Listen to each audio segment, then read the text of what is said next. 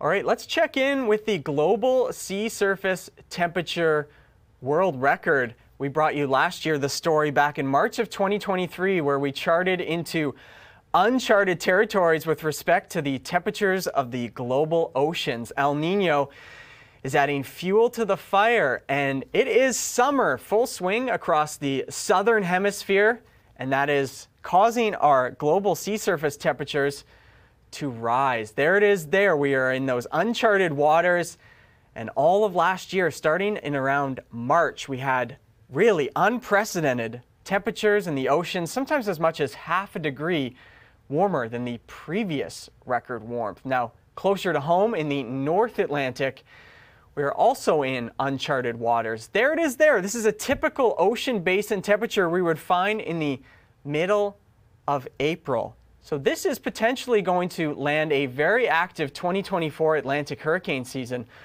Look what was accomplished in 2023. We had 20 named storms. That is unprecedented for an El Nino year. So what does 2024 have in store for us?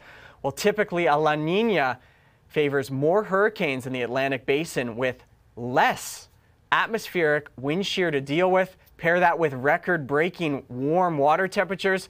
Could be an ugly hurricane season ahead.